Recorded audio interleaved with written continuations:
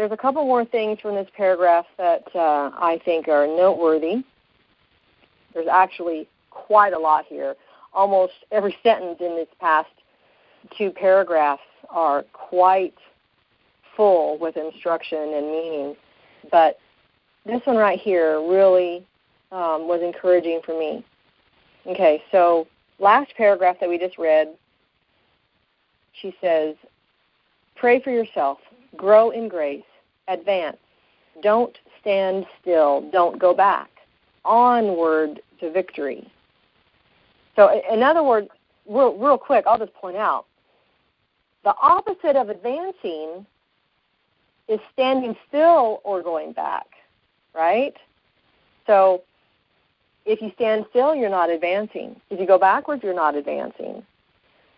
So anything other than forward advancement is not advancement. Very significant point. If you're not advancing, you are retrograding. That's another term that she uses. Okay, don't stand still, don't go back. Onward to victory. Courage in the Lord, my dear boy.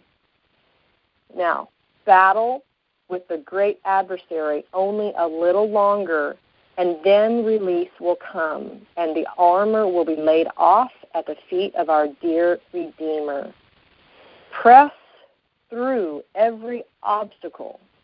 If the future looks somewhat clouded, hope on, believe on. The clouds will disappear and light again shine. So picture that instruction. Image there in your mind what she's describing. She's describing effort, right? Battle with the great adversary.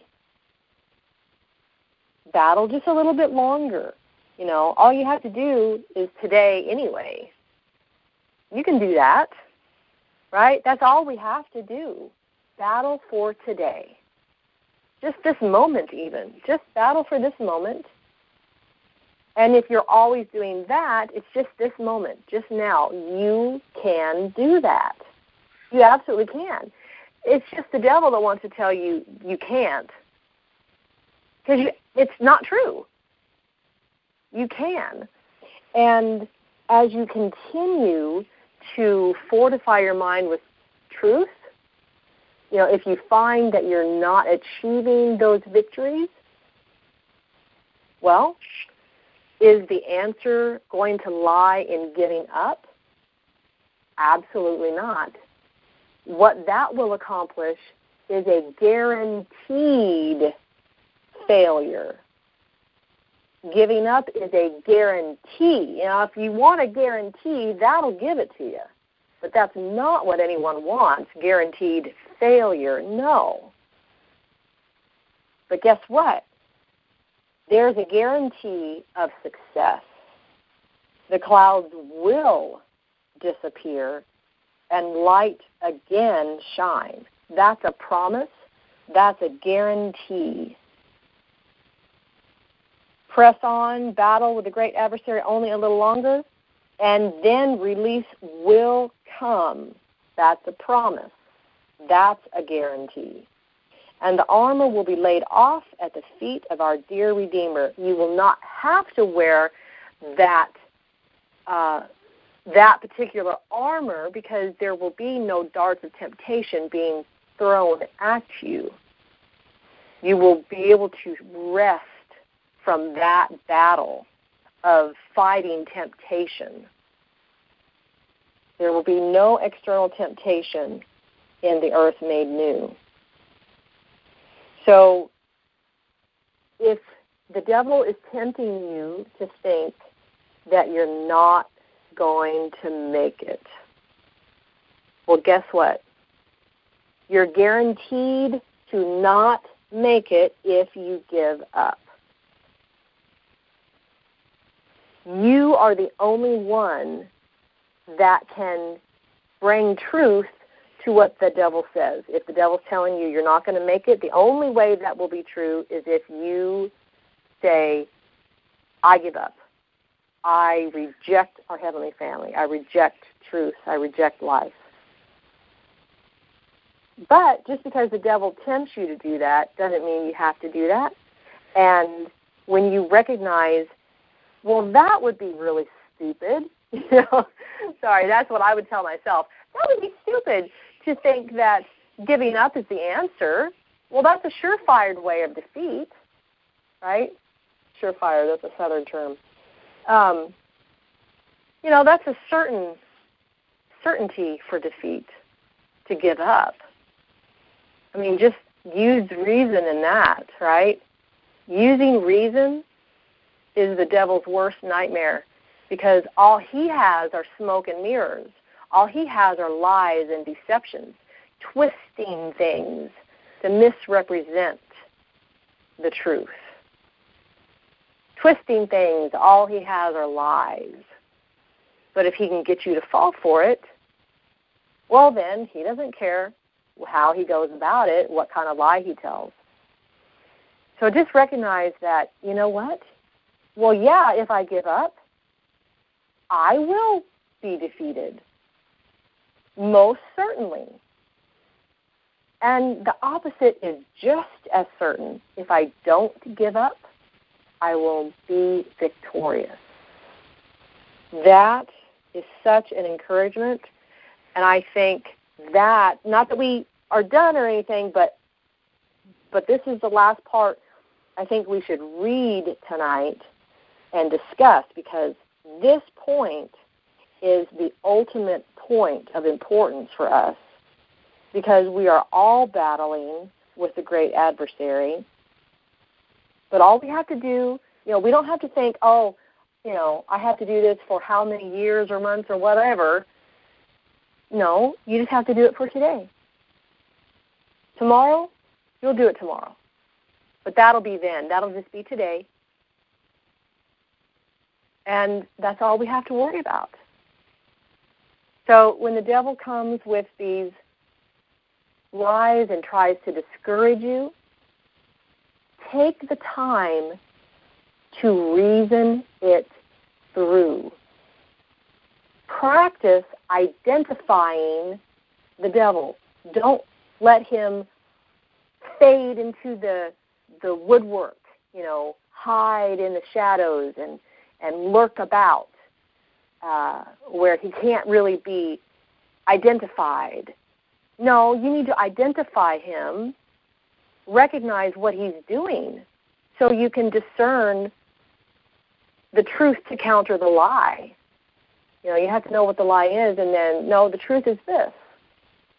So, absolutely, do not give in to the temptation to be discouraged, because that is the only way you will make it true if you give in to that temptation. But if you do give in to the temptation, cry out to our heavenly family to deliver you from that. And they can and they will, because every moment we have a choice to make. Every moment we have an opportunity to just, from there on, this is the way I'm thinking. If the devil gets you in a moment, you know what? He'll try to discourage you and say, oh, look, you gave in to me already. You're done. That's not true. You've given in to him however many times in the past, and our heavenly family is still helping. They're still pleading. They're still there, ready to help. So if you fall, you give in to temptation,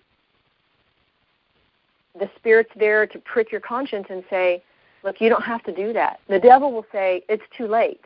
Just like he told the rest of the angels in heaven, remember? We're told that they wanted to go back and repent, and he said, no, it's too late.